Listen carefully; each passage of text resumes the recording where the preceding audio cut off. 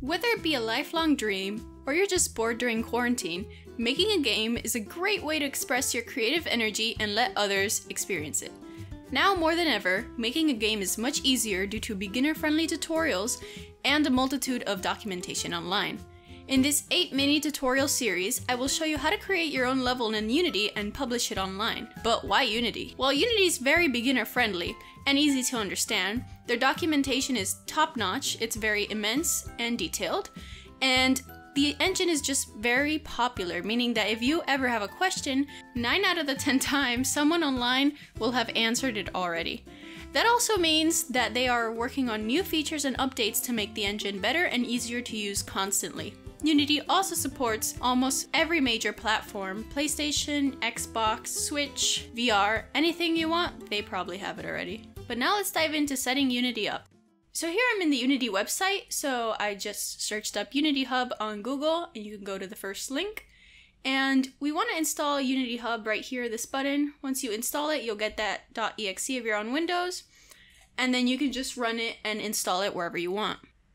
So once it's done downloading, you just open it up, and then you can see here on the main page we have our projects. Currently, you might not have anything. Here you have a Learn tab where you can download existing projects that they've made, which are very useful.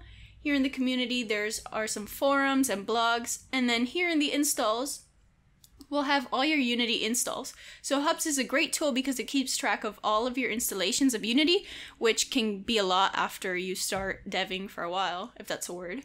And then it also keeps track of all your projects with their respective versions. So before we actually do anything, you'd want to make an account with Unity. So right here, I already have an account, so you just want to click that. And then you want to sign in if you have an account, but if you don't have an account, just create an account on the Unity website. And then after that, we need to activate a license to use Unity for free. So you want to go to this little gear icon here, and down here, the license management button. And I have a personal license, which is most likely what you want to install. The personal license is free, and you do not have to pay for Unity until you make $100,000 on your game, which is a lot of money. So all you have to do is activate new license, Unity Personal.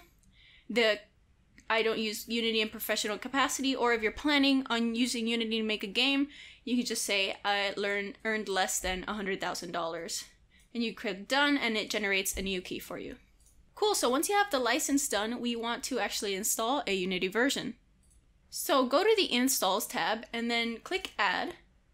And then it'll ask you what version of Unity you want, and I would just choose the latest, 2019.3. I wouldn't choose 2020 yet because it's still in beta, and if you're just starting out, this is the most solid release. So then you just click Next, and then it'll ask you what build supports you want. So basically, if you want to build to Android, you'd want to install this, and this is iOS. It also has WebGL support, Mac support. They also have an offline documentation. I usually don't download this because I just use the online one, but yeah, you can just select which ones you want, and if you're not sure, you can just install them later. So just click Next or Done, and it'll install it for you. And if you're interested in installing the modules later, all you have to do is go to these buttons here, Add Modules, and you just add the modules you want. You can also change the installation directory of your Unity because it can take up a lot of space. So if you go to this little gear icon once again, here in the General tab where it says Unity Editors folder, you can change the path where you want the Unity to be installed.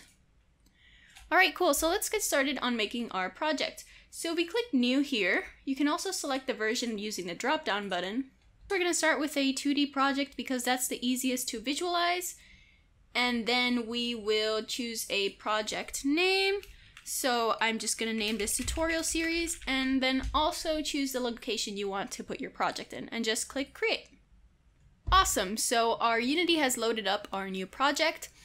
Right now, this is how my scene looks like. I'm going to change my layout up here to the default one so it matches yours more. But here is the editor, and in the middle you can see you have your scene. So this is where you're going to see all of your game objects placed in your environment, and you can add in new game objects here and move them around. When you press play to run your game, it will be shown in the game tab here. Sometimes I like to have them separated so I can kind of see what's going on the scene view, which might give me a better idea of what's wrong if something's not working in the game view. So on our left side, we have the hierarchy. Our hierarchy shows our game objects on the scene and how they relate to one another. So if we press this little arrow key, we can see our objects, and then I can add a empty game object, which is kind of just a placeholder. And then if I right click on that game object and create an empty, that object is a child of this one. And childs follow their parent. So this can be useful if you want something to follow around your player, maybe a 3D UI. But for now, we can just discard that since it's an example. So in the bottom, we have our project tab where we can see our assets. And our assets can be materials, images, sounds, our scripts that we're gonna use, our scenes. Anything that's in our project is in the assets folder. And then here we have an asset store. If you don't see that, you just go to Window, Asset Store, and it'll show up the tab. So in the asset store, you can find a bunch of cool assets and a bunch of them for free, and you can just install them and you can use them in your game commercially. Cool, so let me explain a little bit how the scene works and how to add a object to your scene. So in your scene, you can move around by pressing the scroll button and just moving around.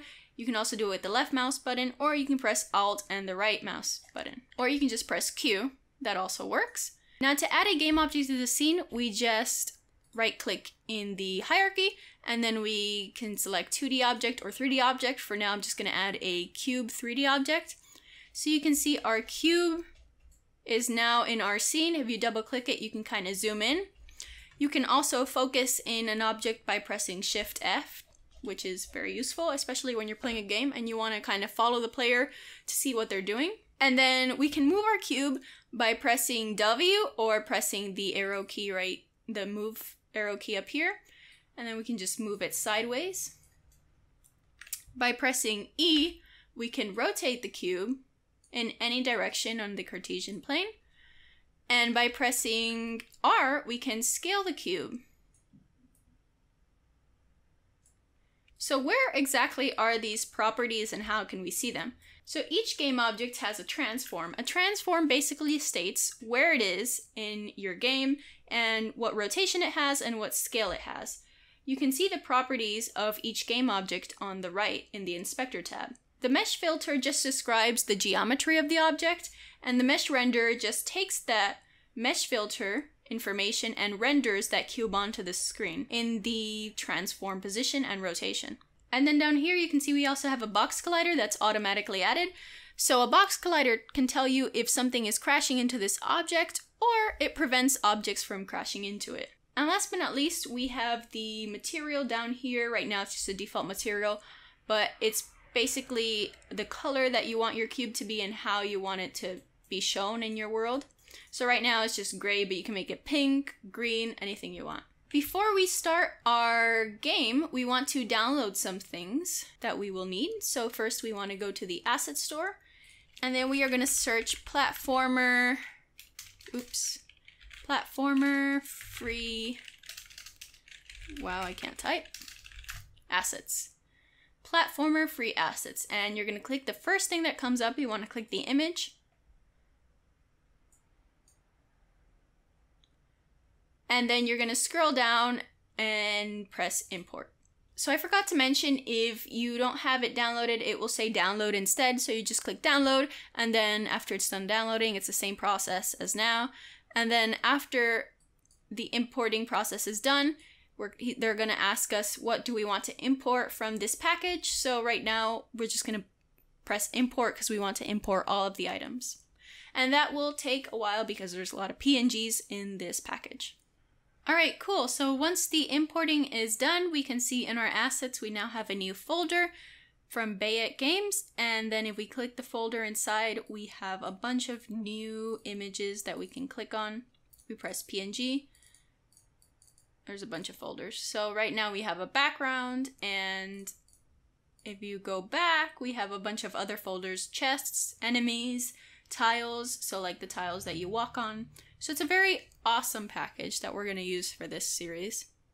But before we go on to the next video, we want to install one more thing. We want to go to Window Package Manager. So in the Package Manager, you can install extra packages that you may want. So we're gonna put Input System, and we want to install the new input system for Unity.